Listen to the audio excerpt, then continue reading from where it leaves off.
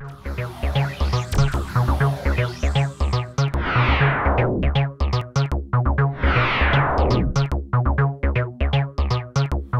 TA Tech Tip is for Q-Series DSC users and is how to enable and save your diagnostic signals.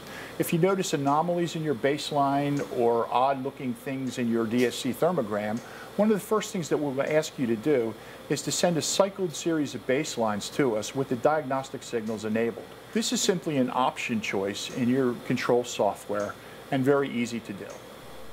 From your control software, choose your Tools menu, Instrument Preferences, check the DSC tab, and then enable your diagnostic signals by checking this box right here. Hit Apply, OK, and then come up here to the Mode drop-down menu and choose this icon. And here you will see that you can pick up to 12 diagnostic signals, and there's really no harm in picking all of them if you want to. It has plenty of memory to store all these things. Once you've got them, hit OK.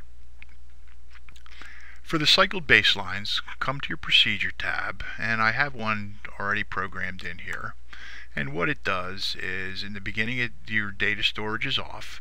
You equilibrate at -90, which is your lower calibration limit in most cases. Data storage comes on, ramp 10 degrees up to 350, which may be your upper calibration limit. Mark the end of cycle, and then repeat the segments up to 5 times.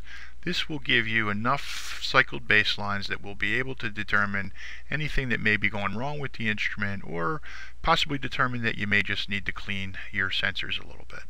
After you've obtained the cycled baselines with your diagnostic signals enabled, send them to thermal support at tainstruments.com and we'll respond promptly.